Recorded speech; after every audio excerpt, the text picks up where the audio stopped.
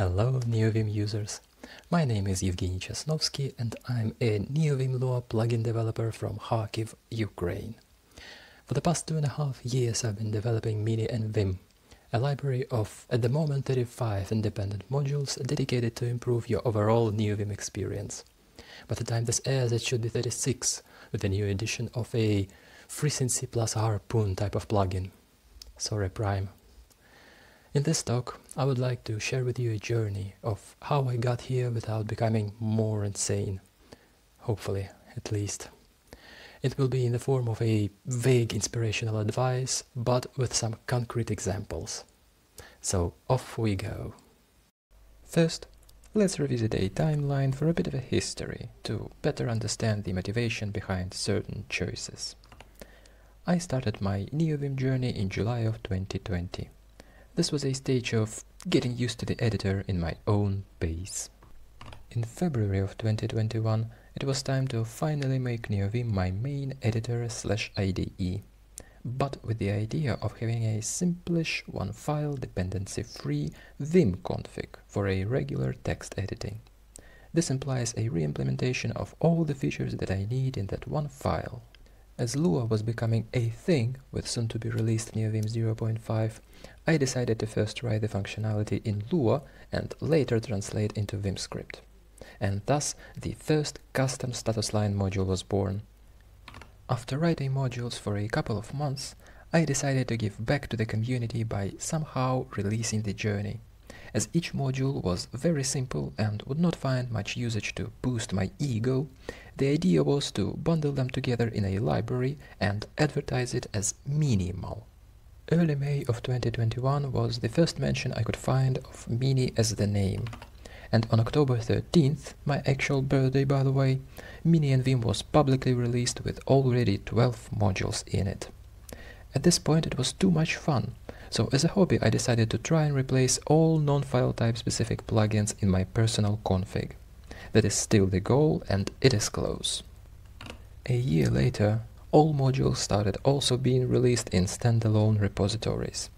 This indeed proved useful for a more widespread adoption, like by Folke and his LazyVim. Now we are at module number 35, and here are some bits of advice which helped me get here. Advice number 1. Have deliberate constraints that work for you. This reduces time and effort needed for maintenance in the long run. In return, it implies an immediate pain of making decisions about actual constraints. For example, having many config options is just asking for a long-term trouble. How many is just enough depends on what you think is plugin's crucial functionality. What I would like to suggest, though, is to try and keep option nesting at maximum 2 levels deep. This makes it easier for users to actually comprehend how plugin is configured. Also, choose carefully what functionality you'd like to support. It is completely fine to provide a good enough functionality without covering every use case. Here is an example from Mini Surround. Say you want to create functionality to surround text with another text. The first approach is to support only visual mode. There are many ways this can escalate though. Provide an operator to work on text object. Make it support .repeat.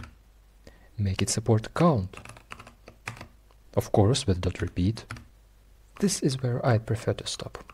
But it can go on. Support different actions for char-wise, line-wise, block-wise modes. Support exclusive selections, and so on. For code, I found very beneficial having a strict limit that module/plugin should be fully contained within a single file. This helps keeping focus when writing and reviewing code. Limiting overall number of lines is also important, otherwise the file would become a 10,000 lines unmaintainable monstrosity. Initially it was a hard limit of 1,000 lines, but recently I'm failing miserably due to increased complexity of what I would like to support. So for complex tasks, I raise it to a soft 2000. A somewhat specific but strangely effective constraint for me is to limit number of nesting levels in the code itself. So instead of nested if-else, use early returns. Instead of call inside call, use intermediate variables. Advice number 2 is to have a system, as in set of more or less predictable rules. This reduces surprise for maintainer when maintaining and user when using your plugins. Having same code structure and variable names decreases mental burden when dealing with multiple plugins.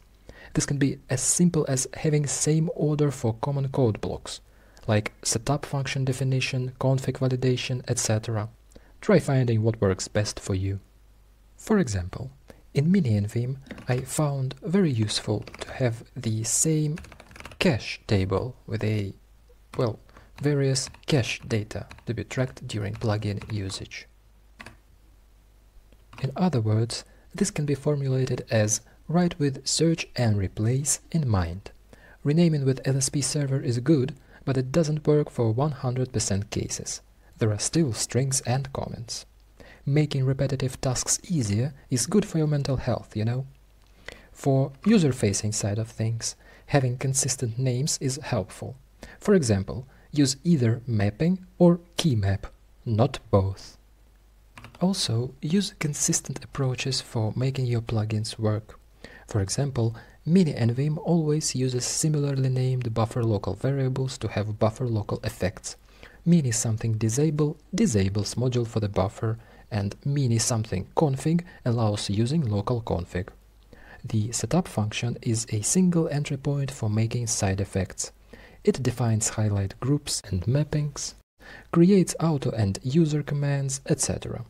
This way, users can decide themselves, without having to know about specific conventions, when and how they want to load plugin. This can save precious milliseconds during startup. Advice number 3 from me would be to have patience. Nothing works on first try. If it does, you just don't know yet what is broken. Doing the work of actually writing, testing, revising, rewriting, retesting, and so on can be daunting. Except that there will be several stages until the final result, and it should go a bit easier. Slightly adjacent to this is to have patience to solve problems. Please don't feel discouraged after the first failure. Try localizing and having names for the problem. See what information there is about it on the internet. When nothing seems to work, sleep and repeat. One of the most important ways to increase your chances of doing better is to make yourself comfortable reading help.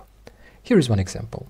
There was an issue during development of mini.move, which is a module that allows any selection to be moved in any direction. It was about finding the most robust way to reselect moved text. There were several attempts to make it work in all important cases. All failed.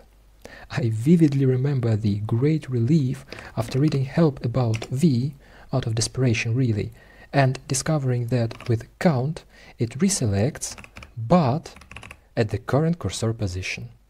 So mimicking 1V was the answer here. Bonus advice: have fun. Without it, the journey may end earlier than it should. Also, try not to forget the feeling of joy and proud from using what you have created. Every opening of mini.pic, which is a telescope alternative, sorry TJ, lifts up my mood a little bit. It is okay to not be much, but in the long run, it will make you a better plugin author. So, that's about it. Thank you for watching and organizers for this conference. Leave a GitHub star, like and subscribe. See you soon.